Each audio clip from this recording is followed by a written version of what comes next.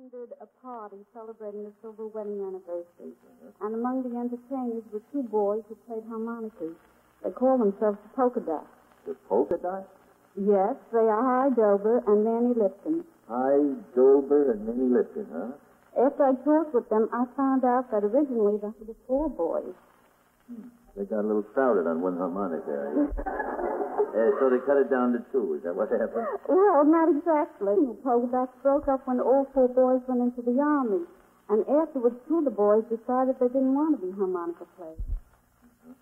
Kind of afraid it was a sort of a hand-to-mouth existence. I don't know, Mr. Godfrey. The boys I had here have appeared at RKO and Lowe's Theaters in New York, at the Club Valley in Miami, and the Town Casino in Buffalo.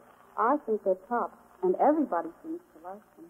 Well, I'm sure that's going to include us, too. Let's find out right now. Ladies and gentlemen, the harmonica team, the Polka Dots.